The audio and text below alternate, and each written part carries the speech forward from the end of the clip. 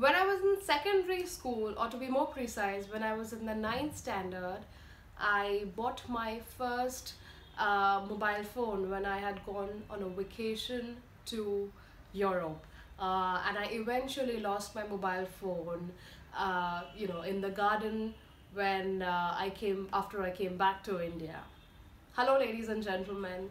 I just want you all to know whether what I spoke just now was British English or American English. I hope you guys get the answer right, and if you all are not sure, then please continue watching this video to clear your doubts. So today I'm going to talk about the difference in vocabulary between British English and American English, which is one of the most important factors of differentiation between British English and American English.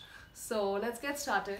The first word is lift. Now if you say lift in British English, you say elevator in American English.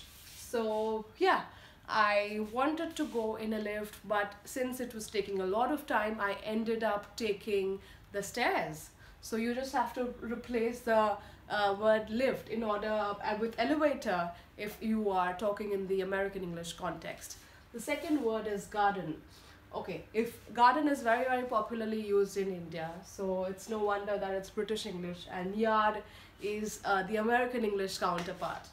The third word is anti-clockwise. We often use this word to refer to something, while we are playing a game. Like when we are referring to an order, we say it's clockwise or anti-clockwise that we are going.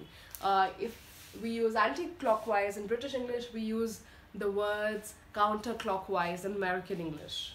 The fourth word is medicine. Now again, we use this word very, very popularly as opposed to the word drug, which is used more in the US. So that's the fourth word. The fifth word is vacation. I would love to go on a vacation to Paris.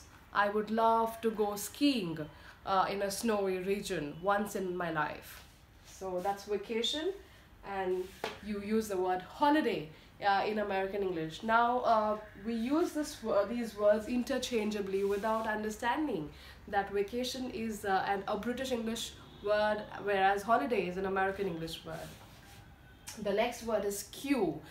When we were young, we were often taught in our English class that we should not jump the queue, or we should always stand in a queue when wherever we go, without trying to cheat or just jumping the queue. If you use the word queue in British English, you use the word line in American English.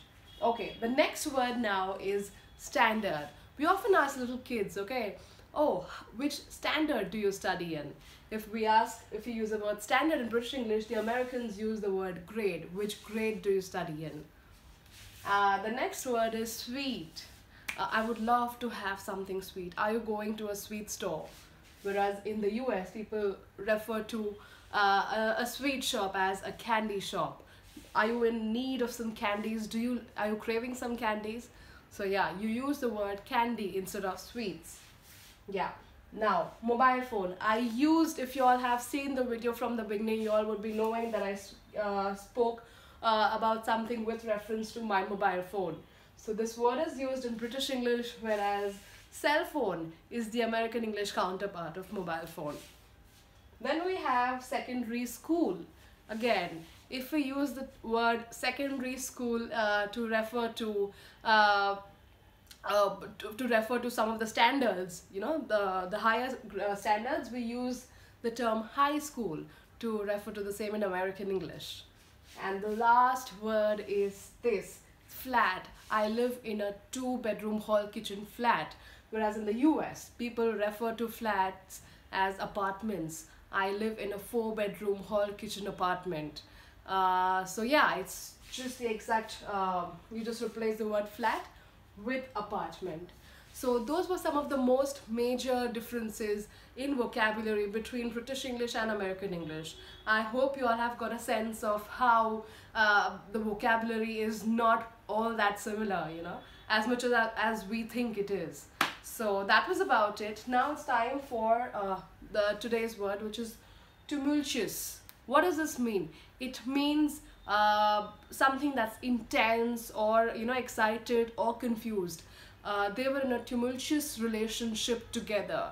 It means that they were in a relationship that was so passionate, excited, confused. It was very intense. So you can use it with in a positive context as well as in a negative context. So yeah, I hope you guys got the meaning of this word correct.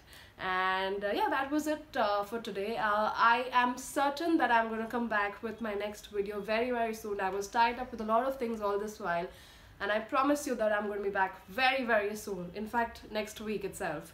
So thank you guys for watching this video. I shall see you guys very soon, and do not forget to like, comment and subscribe to my channel if you guys have enjoyed watching this video. Bye.